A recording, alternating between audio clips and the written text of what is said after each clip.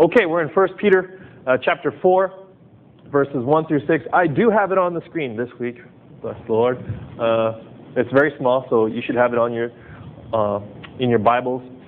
But we're going to read verses 1 through 6. Yeah, all the way through. Everyone together. So let me turn to it here. Okay, let's read together. Therefore, since Christ suffered in his body, arm yourselves also with the same attitude, because he who has suffered in his body is done with sin. As a result, he does not live the rest of his earthly life for human desires, but rather for the will of God. For you have spent enough time in the past doing what pagans choose to do, living in debauchery, lust, drunkenness, orgies, carousing. They think it's strange that you do not plunge with them into the same flood of dissipation, and they heap abuse on you. But they will have to give account to him who is ready to judge the living and the dead. For this is the reason the gospel was preached even to those who are now dead, so that they might be judged according to men in regard to the body, but live according to God in regard to the Spirit. The very words of God. Amen. This is part one of, not a two-part series, but part one. This section of thought is carried out through verse 11, chapter 4, verses 1 through 11. So kind of a 1-2 punch. I wanted to break it up into two sections because there's a lot in this. There's a term that Bible people have, which I think is useful for us today. That is the term, a Latin term, Christus exemplar. Christus exemplar. It basically means Christ as our example. Christus exemplar, Christ our example. Peter really gives us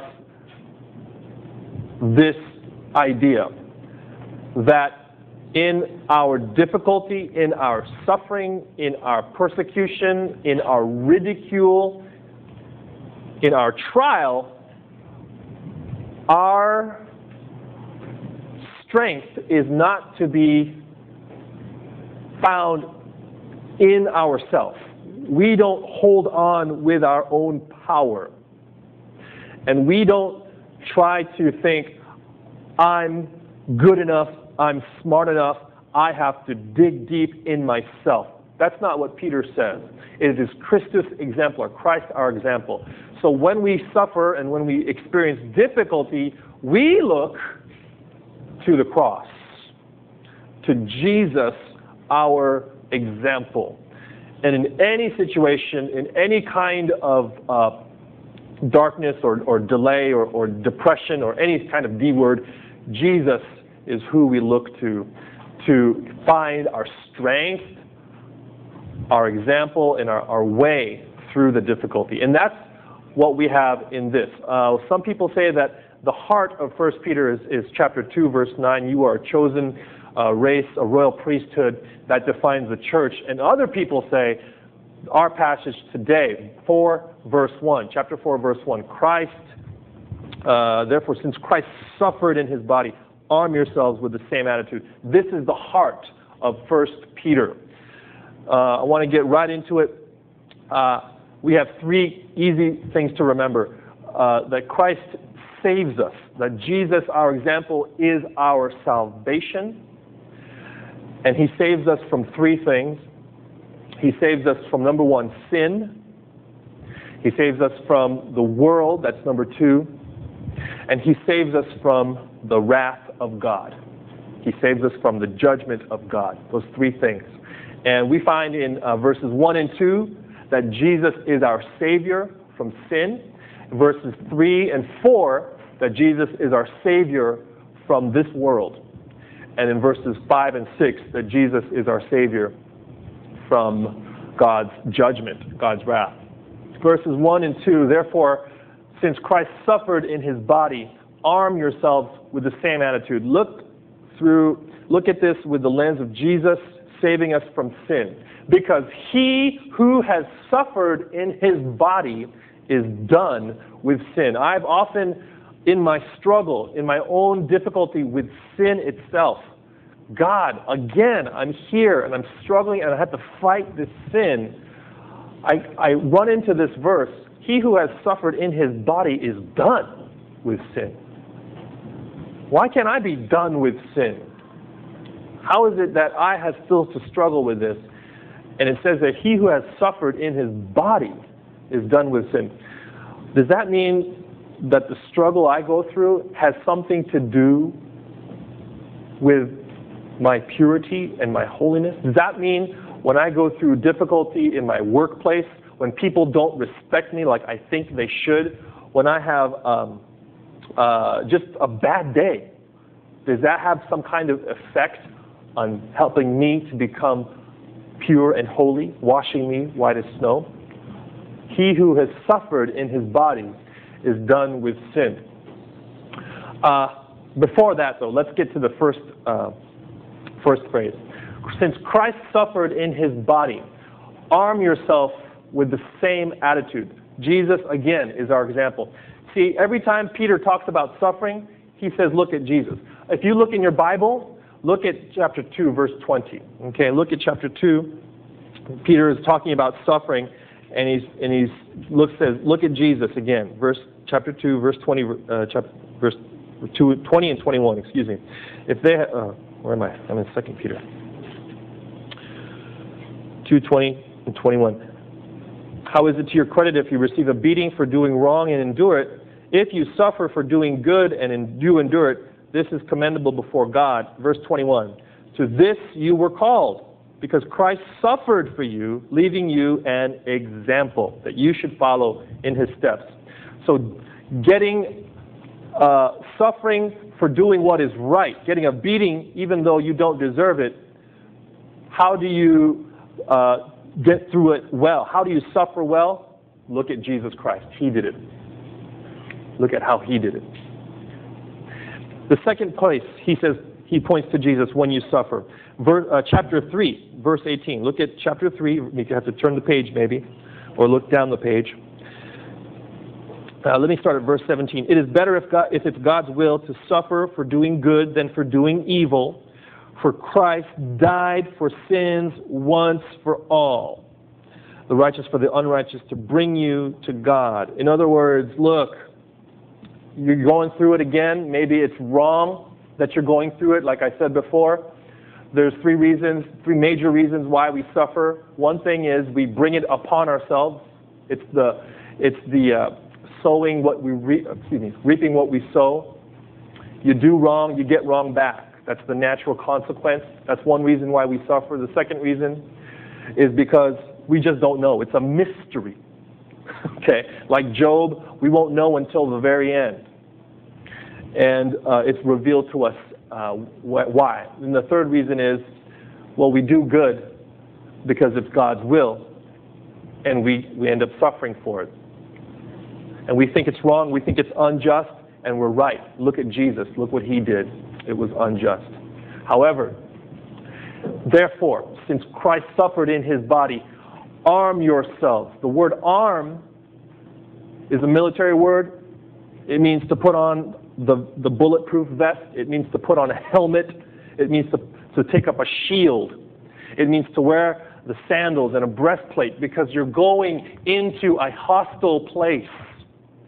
For some of you, your hostile place is your home, where you are not looked right upon because of your faith in Jesus. For some of you, your hostile place is your workplace. You go there every day and you hate it because people are going to come down on you because of things you do or the things you don't do.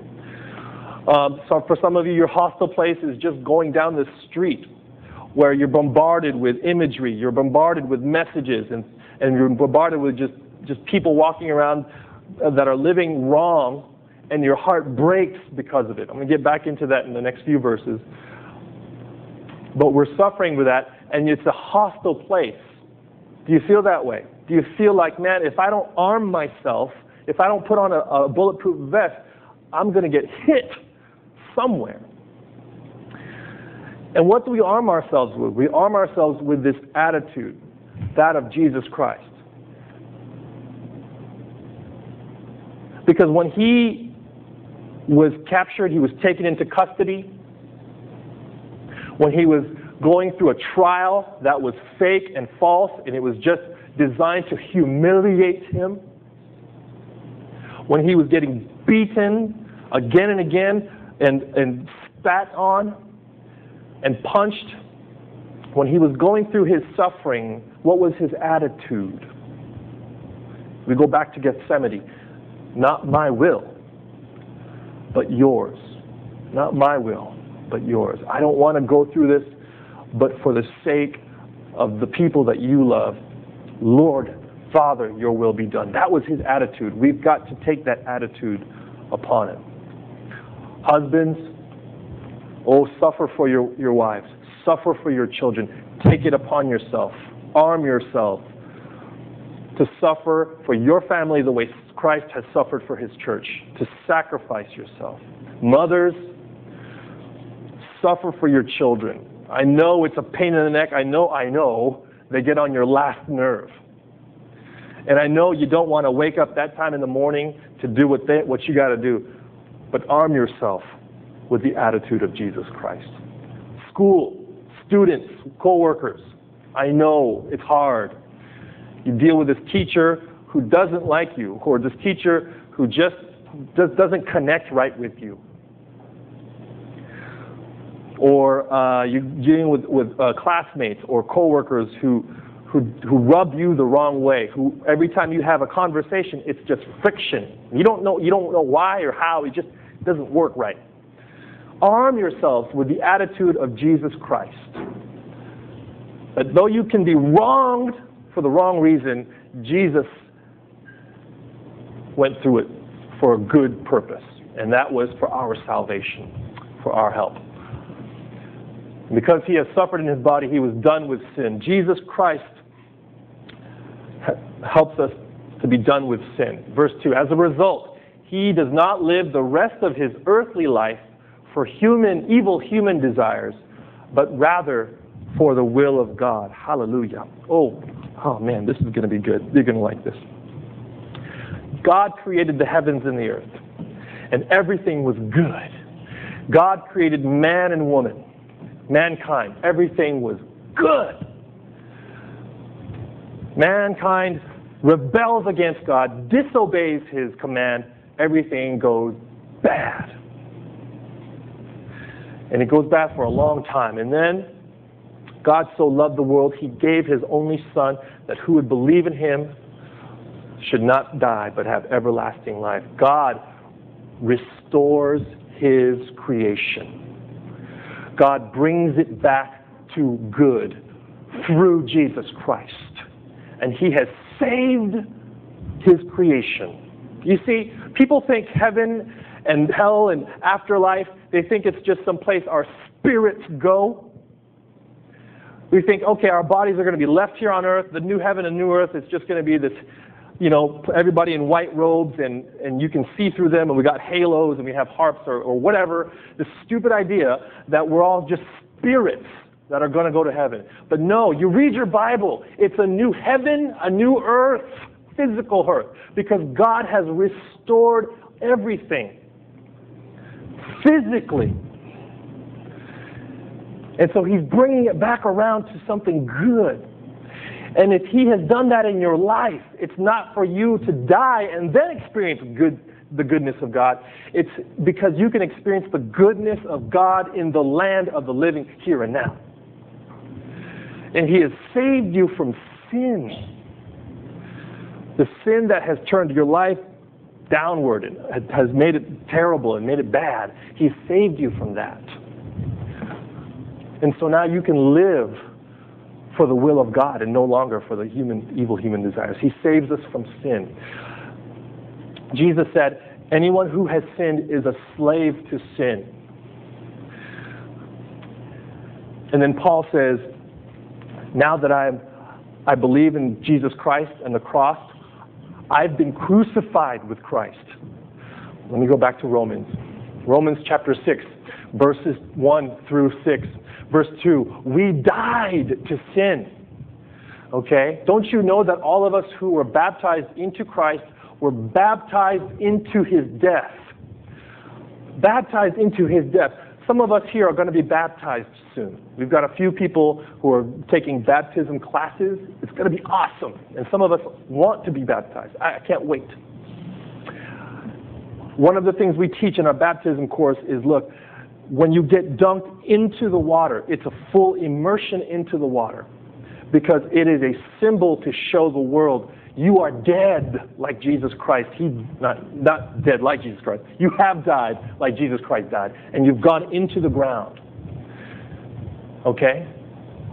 But after dying, your old man has died. You're going to come up out of the water just like Jesus came up out of the ground to symbolize your new life. Verse 6, for we know that our old self was crucified with him so that the body of sin might be done away with, that we should no longer be slaves to sin. Jesus saves us from sin. Verse 7, because anyone who has died has been freed from sin. Jesus has saved us from sin. And so if you're struggling with it, if you think, I just don't know how I'm going to get over this, keep going to the cross every single time. Every time. Go to the cross. Jesus, your blood has covered me. Jesus, your blood has washed away my sin. Jesus, Jesus, Jesus. Your substitutionary death has taken my punishment. And now I'm dead to sin. I live this new life from this point on. When I stumble in the darkness, I will call your name by night. Yes, we stumble. Yes, we fall. And it's bad. It's ugly. It's dirty. I know. But let us call his name by night. For we have died to sin, brothers and sisters, and we live to Christ. I have been crucified with Christ. It is no longer I who live, but Christ lives in me. Galatians 2:20. Jesus saves us from sin. Jesus saves us from the world. For you have spent enough time in the past doing what pagans choose to do, living in debauchery, lust, drunkenness, orgies, carousing, and detestable idolatry. There's a nice list for us there of what sin is. They think it's strange that you do not plunge with them into the same flood of dissipation, and they heap abuse on you. Jesus saves us from the world. Jesus saves us from all of this. Debauchery, it just means you have your appetites, you have your hungers, whether it's food or sex. This is what mainly we're talking about. And it's saying you're freed from that. It's this debauchery is just living for what you're hungry for. You open the fridge, it's full of food, but you still feel hungry. You still feel like there's nothing in there for me. It's a debauched life. It's living for your appetites. And it's not just for food and sex, it's for acceptance from others. It's for status in your company. It's for security, for money. Money not for things, but money just to feel like, okay, I have enough money, I'm ready for anything. That's debauchery. Because you're living for your appetite for security. You're making money security, other people your God, which leads to detestable idolatry. That's what all of this is. Living for your appetites is detestable idolatry, whether it's lust. Lust just means desires. And some of us, we have the money, we have the means to go after any lust we want. We do. We're rich. I just saw a video. Number 2 economy in the world, Japan. We're rich. None of us here are poor. We may come up from poor countries, but you've been given grace by God to get whatever you want now. And so are we living for lust, or are we living for the desires of God? Carousing, drunkenness. It's funny because the word here in the Greek is very similar to the Japanese word that we have for parties, or nomikai. Nomikai, you literally translate nomikai, drinking meeting, drinking party. Does that mean a Christian cannot go to a nomikai? Because many of us have nomikai, it's just part of work. Yes, you can. You can go. Okay, it's okay. All right? Don't feel bad. All right? The point here is he's not saying you can't go to a nomikai. You can't go to a nomi party. The point is, your purpose for going to a nomikai is a lot different from their purpose for going for a nomikai. You go to a nomikai because you love these people. You want to be their friend, and you want to care for them, and you want to get into their life and give them the love of God. Their reason for going into the nomikai. Have you ever been to a nomikai? Yeah? Okay. Here's what they do. You go in, we start with a kanpai. Everybody get your drink, make sure it's all filled up. Somebody says a meaningless speech, kanpai. Okay, we're getting started. There's food, but it's not really like food. It's not like good hearty, like, homemade pasta that your wife makes. It's just like, finger food. That's all it is. It's just so that you can wash it all down with more drinks. And here's what happens. At a certain point, everybody gets up. They get a bottle so that now they can do shinboku. You just go around and start talking to each other. And you go to your boss or your coworker, and the first thing you do to initiate a conversation is pour their drink. Okay? And then before you start talking, arigatou gozaimasu, let's talk. Talk for 5-10 minutes. Okay, get your bottle, go to the next person. Same thing. And then here's what they do to start a conversation if it's awkward. Oh, habakon, nonderu? Are you drinking? That's one of the first things you say. Are you drinking? Because if you're not drinking, it's not a nomikai. You're not doing what we're supposed to do. And Jesus says, you're free. You are free to get away from all of that. I can say no to a nomikai, and I'm perfectly okay with that. But I can say yes to it as well, and I could say, no thank you. And I could just talk, let's just talk. Okay, let's just talk. And I don't have to say, nomimasu, hai, kanpai. I don't have to do all that. Because I've been free from all that. I've been saved from all that. It's the grace of God. And some of them are going to think, oh, it's strange. Habakon, again, he's just being holy. Listen, if you're a Christian, there's two things. You're going to attract people because of your love. If you're not, there's a problem. Because you don't care for them. But if you really love people and want to have a desire to help them and pray for them and give to them and care for them, people will be attracted, especially the people who don't get enough love. The people who are outside, who are ridiculed or picked on, they're going to love you because you love them. But then there's another group of people you're going to repel, who to them you are the stench of death. To one, you're the aroma of Christ. To others, why do you have to be so holy? Who do you think you are? Do you think you're better than us? No, we're not better, but we're not going to be worse. And if you're not repelling people, maybe you need to think about your holiness, your life in God. But let me get away from that real quick. They're going to think you're strange, that you don't plunge with them into the same flood of dissipation. For some of us here, I know some of us have grown up in church. We grow up in families that are moral and good and wholesome. That's fine. Some of you came from lives that were not like that. Some of you came from groups of people, from groups of friends, circles, that just love to go to nomikai after nomikai after nomikai. And now you've stopped doing that because Jesus freed you from that. He saved you from it. And they're going to treat you strange. They look at you like, what is wrong with you? Arm yourself with the attitude of Jesus Christ. I'm doing it for the right reason, for Jesus Christ. He saves us from sin. He saves us from the world. He saves us from the judgment of God. This is from the Bible. People don't like to talk about hell. They don't like to talk about Hades and say that you're going to hell. And Jesus himself talked about hell more than anybody else in this book. We learn more about hell as a real place of suffering and damnation from Jesus Christ. Here's the thing, though. This is something preachers hardly ever say. Jesus never said, you're going to hell. Oh. Okay. He said, this kind of person is going to hell. He said, the person who's useless in the kingdom of God, the person who doesn't care for God's kingdom, they're going to hell. And he leaves the listener to figure out who that is. And so I'm not here to say you're going to hell. And I don't think we're called to do that. I don't think so. I think we're called to show people hell is real. Hell is real. Let's get into the text. As for you, you were dead in your come in a sec. They will have to give account to him who is ready to judge the living and the dead.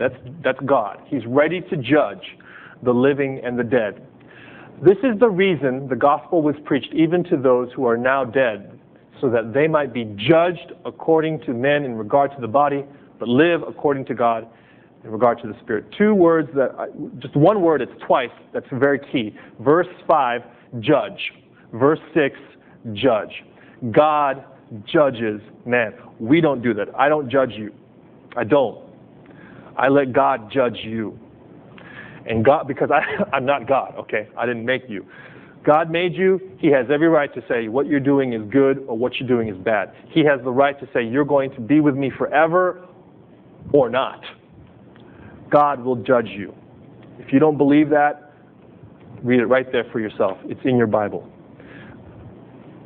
That if you were to die today, you will stand before God. He will weigh your life on a scale.